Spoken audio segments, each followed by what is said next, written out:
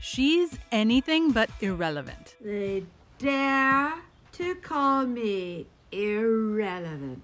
Welcome to MsMojo, and today we're counting down our picks for the top 10 best Moira Rose quotes on Schitt's Creek. For this list, we're specifically looking at quotes rather than Moira's iconic moments, such as the pep talk she gives Stevie during Cabaret. What the hell is your secret, Stevie? You just stand your solid ground, refusing to be anything but you. If you like what you're hearing, be sure to check out the full song at the link below. My life's been trouble.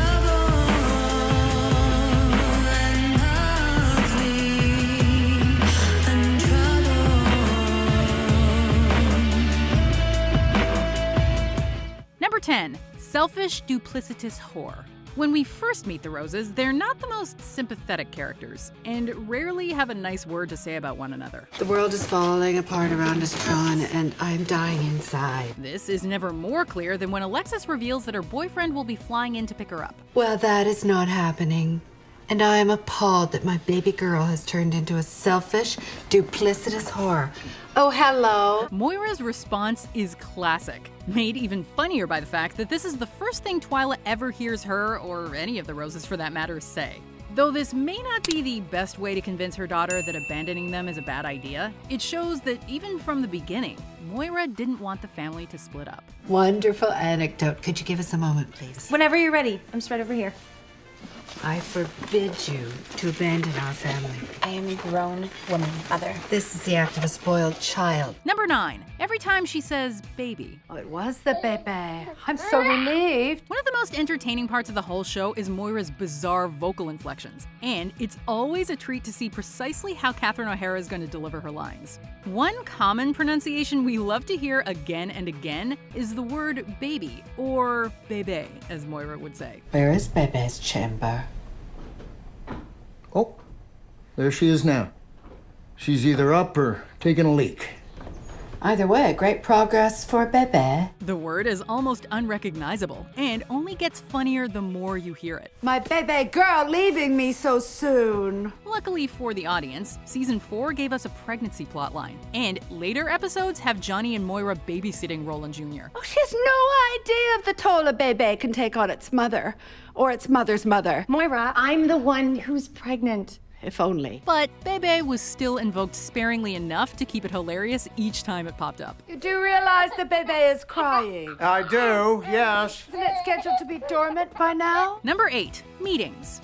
Tragedy strikes at the motel when an elderly guest is found dead in his room. Has someone been killed? No. No, John, no. I have endured a cornucopia of trauma the last few years. I draw the line at living in a crime scene. While David's trying to work out where he stands with Patrick and whether he can stay over to avoid the corpse, Moira arrives at Rose Apothecary to discuss the incident. Only this happens after Moira talks her way out of helping Johnny deal with the fallout because her schedule is apparently too full. Unfortunately, my previous engagements preclude me from offering my beneficence around the motel today. John, I hate to leave you like that. Yeah, I know, Moira. You know, busy. It's clear from the way she can't actually tell David what her meetings are that there most likely aren't any meetings at all. But you can't blame her for wanting to get out of there. I am booked up, David. You should see my schedule. I'm positively bedeviled with meetings, etc. Number 7. Fruit wine. Moira is hired to be the spokesperson for a local brand of fruit wine, which she initially assumes should be a breeze. However, nerves get the better of her. Action. Hello, I'm Moira Rose, and if you Okay, back to one, still rolling. Why? You said Moina. Sure did. Are you sure? And to try to combat the fact that she believes she can't act anymore, she starts sampling a little too much of the product. But while she can't stop drinking it, she makes no secret of the fact that it's disgusting. This wine is awful. Give me another glass. As if that isn't enough, the commercial she finally ends up filming, while drunk, is one of the show's best moments. In the lee of a picturesque ridge lies a small, unpretentious winery, one that pampers its fruit like its own babies. The fruit wine episode is so iconic that Annie Murphy was even roped in to do her best Moira impression and recreate the scene. Who brings the musk-melon goodness to his oak Chardonnay, and the dazzling peach crabapple to his Riesling Rioja. Number 6. Pettifogging. In an effort to prove she can do things on her own, and win the Schitt's Creek Arts and Culture grant, Alexis suggests a small singles night at the cafe.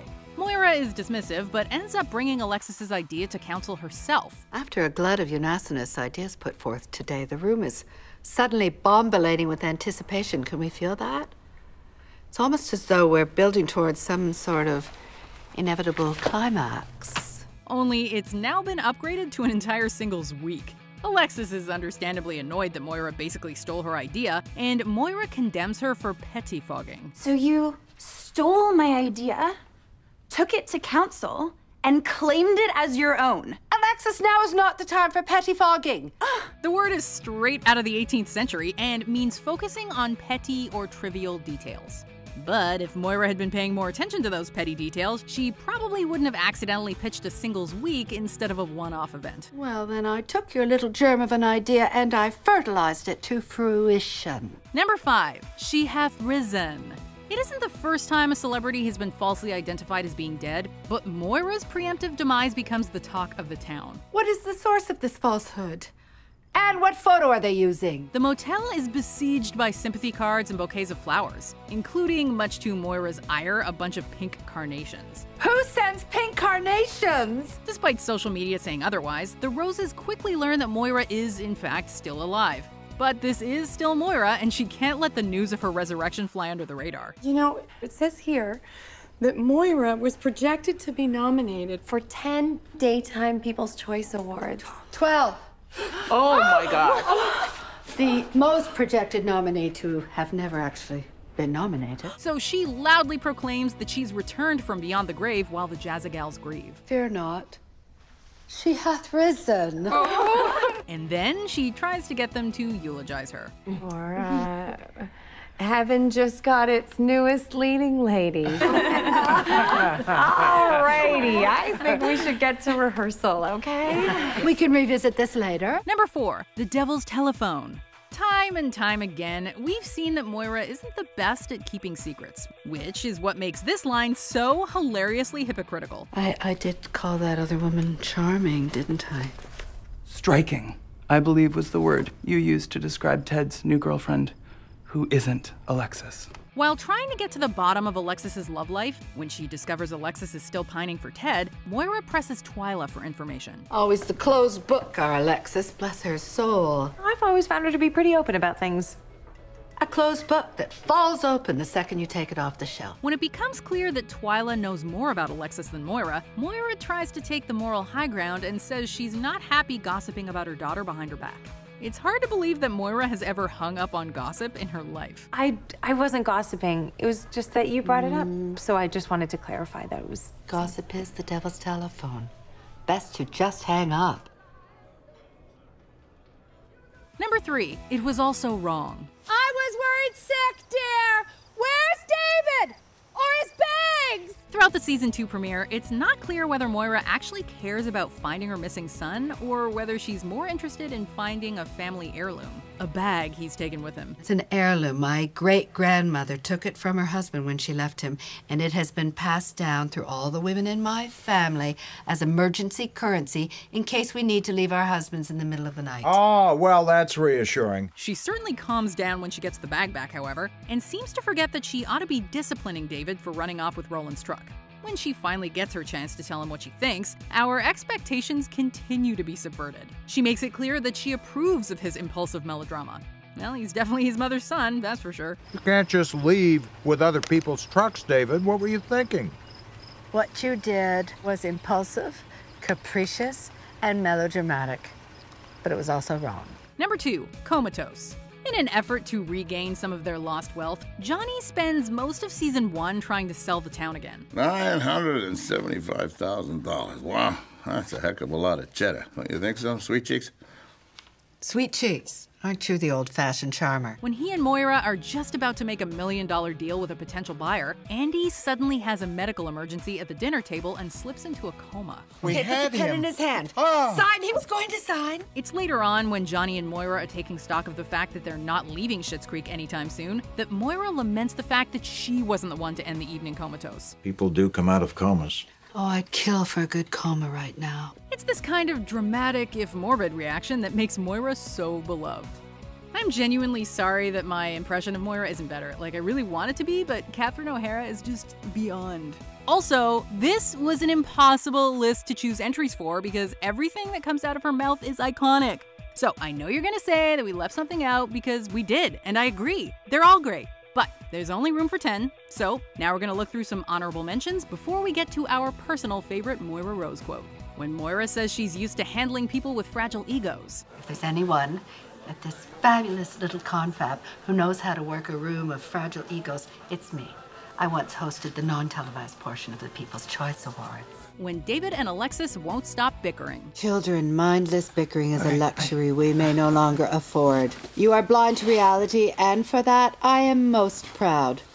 But our world's evil twin... Okay, I'm taking my journal to the bathroom. ...has reared her ugly... I will be shutting the door. David, you might actually want to hear this. When Alexis wants to know why they never came to rescue her. Do I have to remind you of the time that I was taken hostage on David Geffen's yacht by Somali pirates for a week and nobody answered my texts? I had just had my eyelashes dyed. Everything was cloudy. Okay, can we all focus here? When Moira lands her old role on the Sunrise Bay reboot. Please tell me this is not some barbarous jape. Yes. Yes. My answer is a yes. A clangorous, vociferous yes. When Moira can't find her old tasteful nudes online. Why aren't they coming up? What, do you have some kind of child-proof lock on this internet? Nope. That would make my job very boring. Oh, keep scrolling, please. Before we continue, be sure to subscribe to our channel and ring the bell to get notified about our latest videos. You have the option to be notified for occasional videos or all of them. If you're on your phone, make sure you go into your settings and switch on notifications. Number 1. Disgruntled Pelican. One of the problems with occupying connected motel rooms with his entire family is that David struggles to maintain his privacy. David, you were dressed like a harlequin and you were gluing shiny jewels. Perhaps that was just a night terror. Oh God. This is never more clear than when Jake drops by for some afternoon delight and introduces himself to Moira after emerging from the shower. Moira offers David some typically weird advice when he gets embarrassed by her presence. Nobody was supposed to be home. Nobody was supposed to be home. So you were supposed to be at lunch. Why were you not at lunch? David, stop acting like a disgruntled pelican. Though she never makes it clear what a disgruntled pelican actually is. Do pelicans frequently get disgruntled in the wild? Regardless of what it means, however, it's become one of the show's most enduring phrases. Do you agree with our picks? Let us know in the comments. And hey, if you're a fan of the song playing right now, be sure to check out the music video for it right here.